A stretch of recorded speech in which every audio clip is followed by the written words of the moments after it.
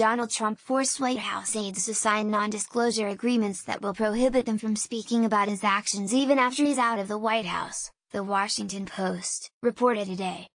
According to the Post, a draft of the agreement laid out a $10 million punishment for speaking about the public's business. Such a thing is unprecedented in the United States. The president is trying to legally silence public employees from ever speaking or writing about what they see while doing the people's business, tweeted Dartmouth political science professor, Brendan Nyhan. Chilling and scary. What would you think if you saw it in another country?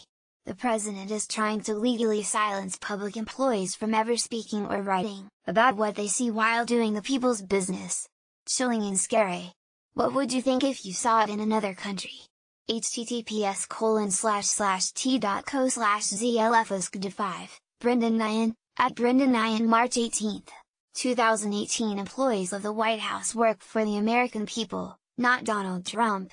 And so, as Nyhan points out, these NDAs, like provisions of the contract Trump has now admitted to signing with a porn star who he had sex with and then paid hush money to, are likely unenforceable. But that doesn't make it okay. Even if the White House NDAs are unenforceable, they, A, still could have a chilling effect and, B, are inconsistent with the principles we expect the leader of a free society to uphold. He wrote.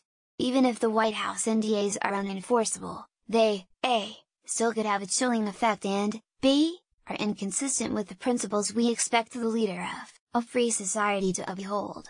https://t.co/okimsz, Brendan Nyhan, @Brendan Nyhan, March 18, 2018 Deborah Katz, an attorney who has represented whistleblowers, said something similar to the Post.